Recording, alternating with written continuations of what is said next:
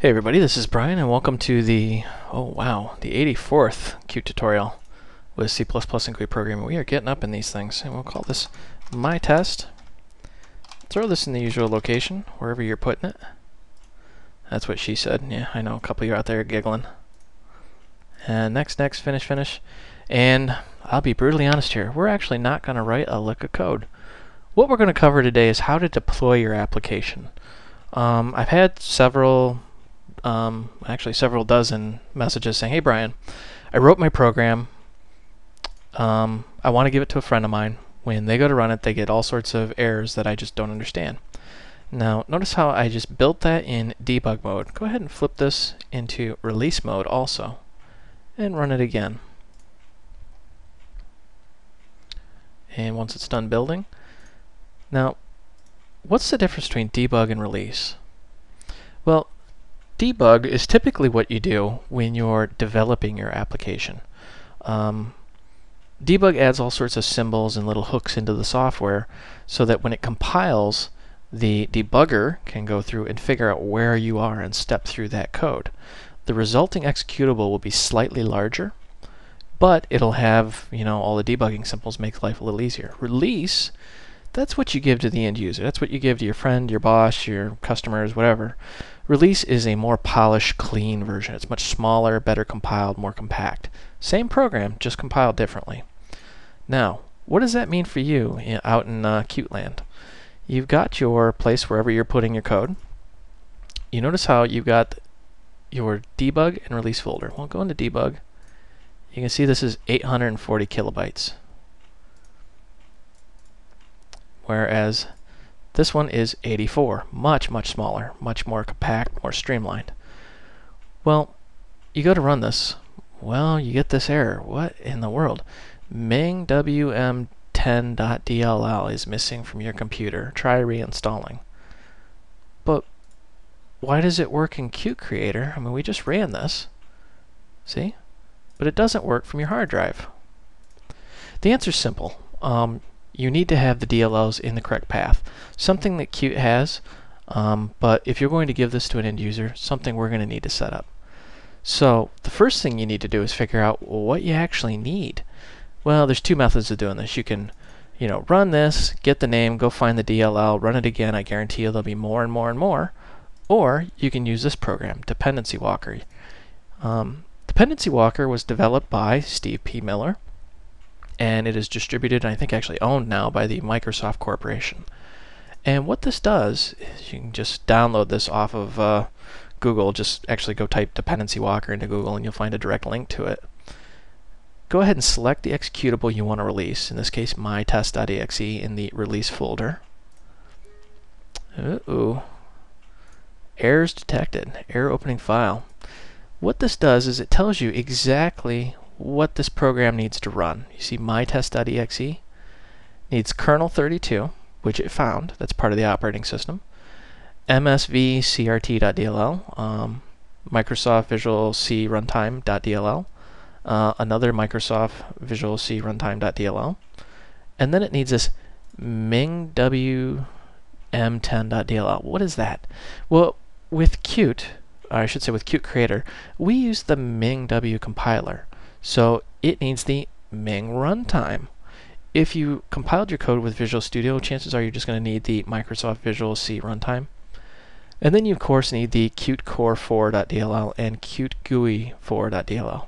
What are these? Well, all those namespaces you import, let's go back into our program here. See how you've got qtgui, and then of course you've got qtcore right here. Core and GUI. Those are the two libraries you're actually importing right there. So you need the underlying library, Core and GUI. So there's Core and GUI. Now you notice how it's qcore4 and q4, qgui.dll. When they actually upgrade this to 5, it'll probably say qtcore5 and qtgui5. So you should bear in mind the different versioning of the DLL.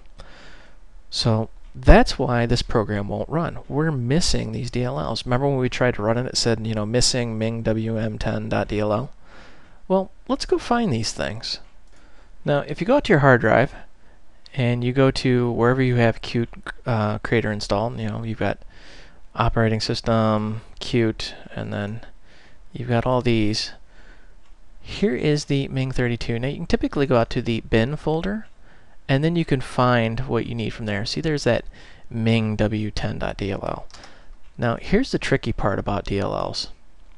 You copy and paste this out here. Let's actually get rid of these object files and all that mock stuff.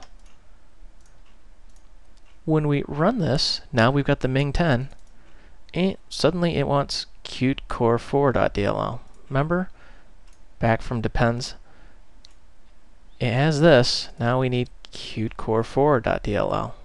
So let's go find these. And what you need to look in is your Qt installation under Qt under bin. And I know that sounds a little confusing, so let's actually step through this. You've got your Qt installation, and then there's 2010-05, and then Qt and bin.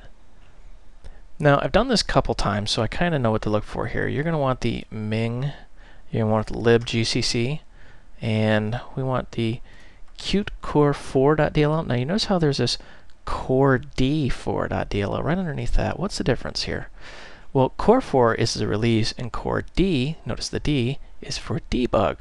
So if you did this in debug mode, you'd have to release the debug DLLs, which are much, much bigger. See, 2.43 versus 37 megs. And then we'll grab the Qt Q4, copy these, and let's just paste them right in here. And let's just copy and replace that Ming. So now we've got our DLLs here and our exe, and we run this. Ta-da! Magically it runs.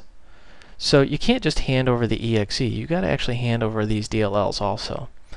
Now these DLLs can be in the same directory as the application, or more typically you'd put them in the system directory, which is like C Windows System 32.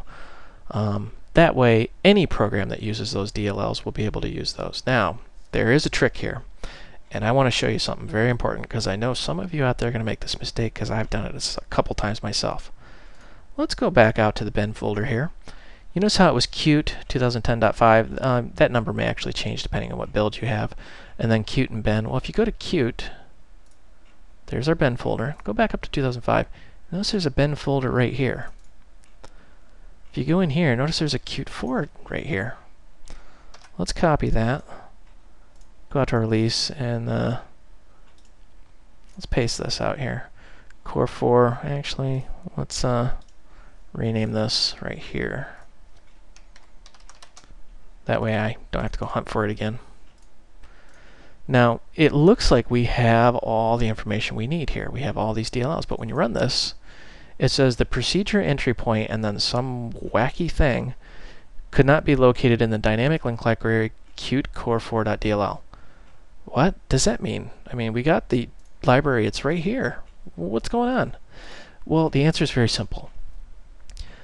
Qt was compiled with Visual Studio, aka the Microsoft Visual C++ runtime. Qt Creator was also compiled with that, but your programs are compiled with MingW, a different compiler. So you need a different set of libraries. The library that we have here was compiled with Visual Studio. This old one that actually runs was compiled with Ming. Now how can you tell the difference? Well, that, my friends, is the trick. You got to really know what you're looking for. Unfortunately, I'm not really qualified to tell you that, but you can kind of open them up in Dependency Walker if you really want to. So like, let's open this up again, and notice it'll say errors detected. And notice how it's complaining Qt Core 4. Dependency Walker is actually a very smart program. It knows.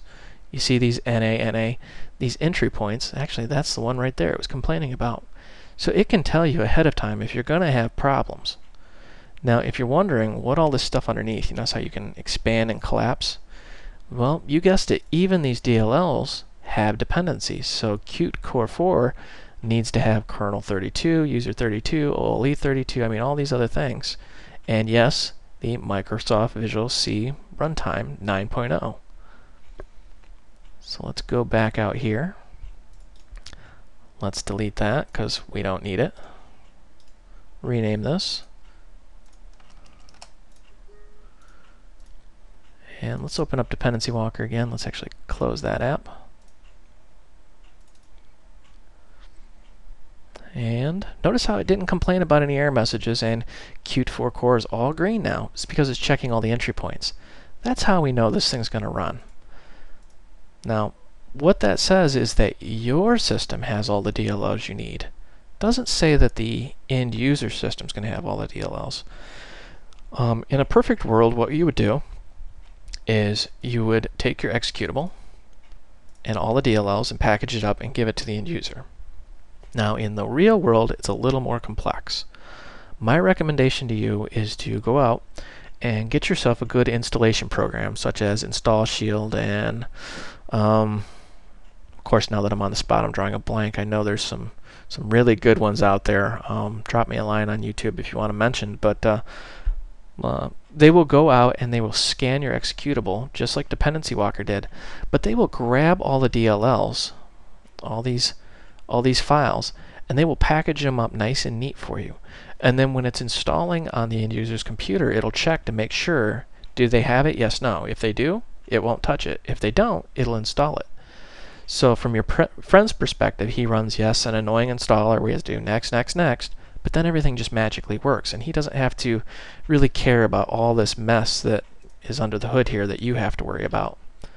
Now, the good news is the majority of these things are already going to be on the end user's computer, like kernel 32, Microsoft Visual C Runtime. Those are pretty much all on the end user system. So are like OLE 32. Unfortunately, I can't list them all, but just know that by and large, the majority of them are going to already be.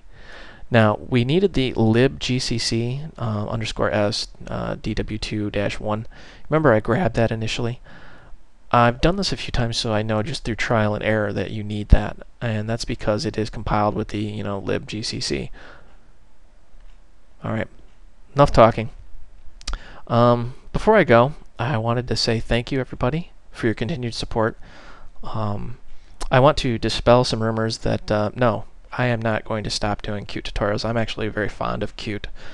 My goal is to get over 100 tutorials by the end of the summer. So if you got any questions, comments, concerns, drop me a line. Just please be patient. I get just an ungodly amount of messages. I had just 200 over the last day and a half, and it's going to take me a while to sift through them. So shoot me your feedback, but please be patient if I don't answer you right away, because I'm trying to catch up with everybody. Anyways, this is Brian. Have a good one.